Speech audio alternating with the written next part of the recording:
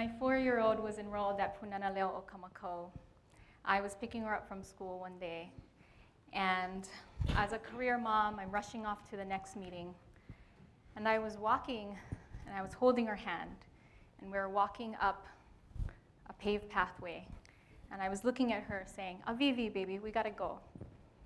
And she started pulling back at my arm. So I turned around, I looked at her, and she had lost her Kalipa about 4 feet away. At that moment, a teenage girl in a blue uniform and a bag and her books walked up, grabbed her Kalipa, walked over to her and said, "Eya Tita, ko Kalipa." Smiled at her and walked away. That moment sealed my commitment and my fate to Hawaiian-focused education. Because for me, as a makua, there was no other place that I could get and experience the kind of care and aloha that I did at that very moment. She didn't know who we were. I never met this teenager. I later found out she graduated from Kamakau that year. In the months to come, I had enrolled Waialeale at Kamakau and spent the next 5 years as the school's director.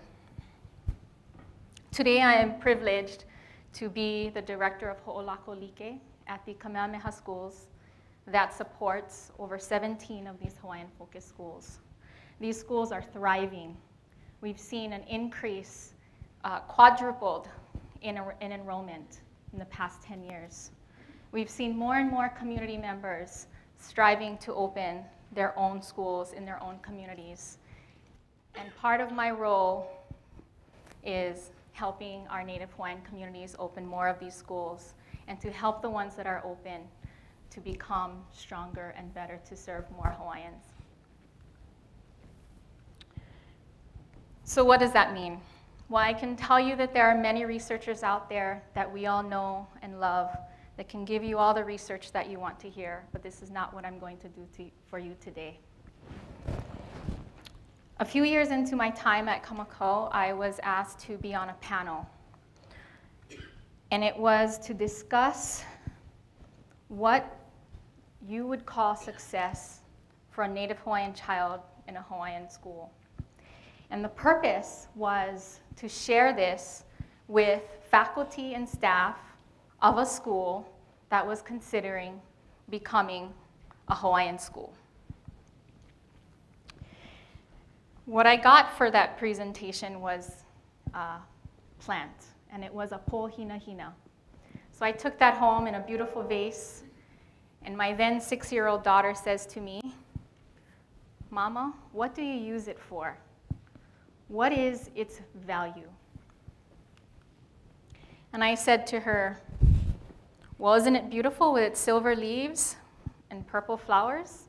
We're going to plant it in our yard with the rest of our plants." And she says, "For what? What am I supposed to do with this plant? What is it good for?" From that 3-minute conversation with my daughter, what I realized was she had a connection to our Aina, to her people, and to her surroundings more than I could imagine in just 2 years that she had been at Kamakau. But more importantly, what she just did was demonstrate Hawaiian education. She took what she had learned in school and she applied it in her everyday life. Today, we call that transformational. That's amazing that education does that, right? Our kupuna have been doing it all these years. That's the way we've learned. That's the way we live. And yet this is the way that our nation is saying we're moving in terms of education. That Common Core standards are the thing that's going to help us become who we already are.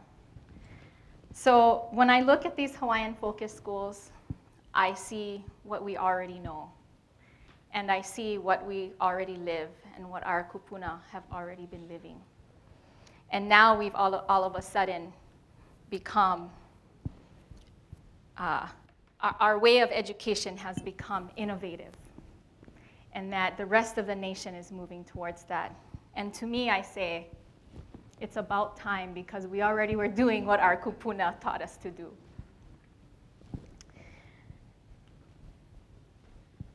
I want to share with you this last story, and it's not my own, but it's an important story. One of my colleagues shared this with me. And on a Hawaiian-focused charter school, it is very, very rare to have a fight, very rare. Because schools are so close, because students and families are treated like ohana, there's very little discipline that happens, and that's wonderful. But I'm not saying it doesn't happen, it happens.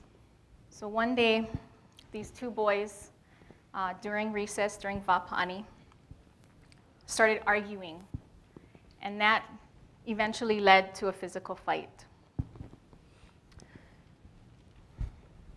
As you can imagine, to the surprise of the kumu and the surprise of the students, these boys were actually fighting. So students started running towards the fight. Kumu started running towards the fight.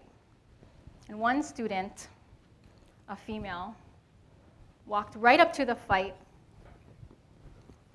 looked at them and said, "Ke nana nei na pepe."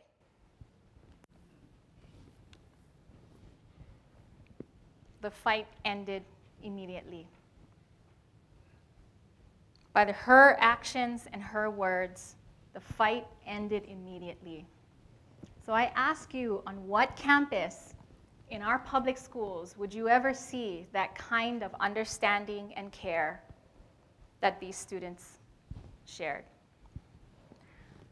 I tell this story because it is what, when you hear this story, you understand. You understand exactly what Hawaiian-focused education is, and you understand exactly what it means.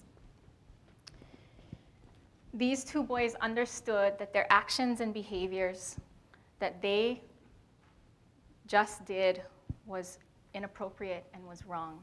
And they took it upon themselves to self-correct. They took it upon themselves to apologize to those babies for their actions by simply the courage of one girl walking up to that fight and saying, "The babies are watching." Now, I know many of you want data, you want statistics, you want to compare a group, right? That's what we all supposed to do in order to say it works or it doesn't. So as one of my roles at Kamehameha schools, of course we do all of those things. So I can tell you now that we've been tracking many of these students for the past 5 or plus years. We still have a long way to go, but I can tell you what the data says. Students attending these schools have a very high attendance rate, higher than our public school system. They love being at these schools. They love seeing and being a part of what they get every day in these schools. Parents are very satisfied, more satisfied than our public school systems.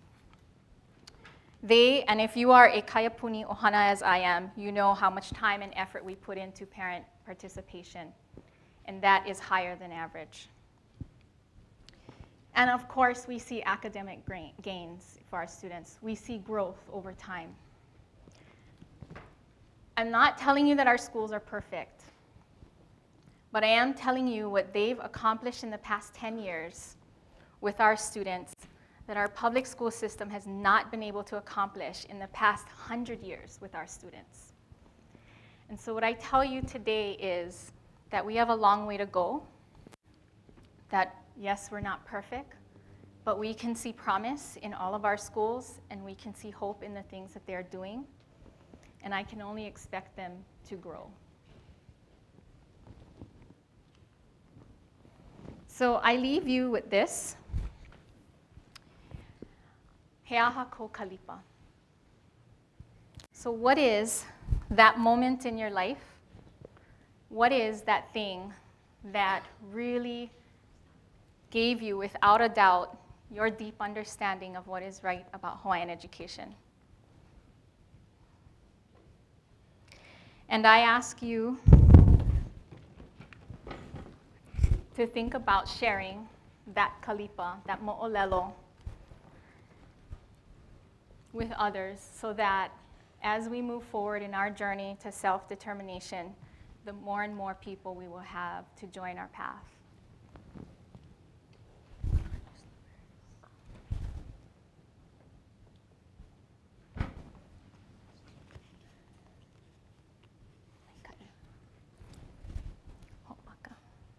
Ko e ka wena ke au I ka lani. He veke veke I ka po pili puka. He elele o ka poni poni hikina. Kau ke awana au I ka ala a papa. La iana luna o ke kukulu o ka lanila. O ka uye huli alo nei I ka ulu e ai ai. Ua ue. O mai la ko malama lama I ka honua nei I ka mauliola.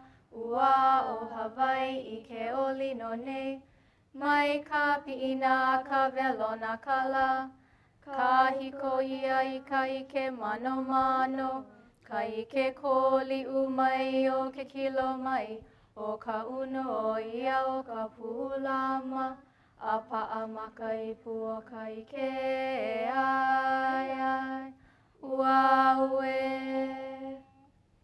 He mele no Hawaii ua. Mahalo.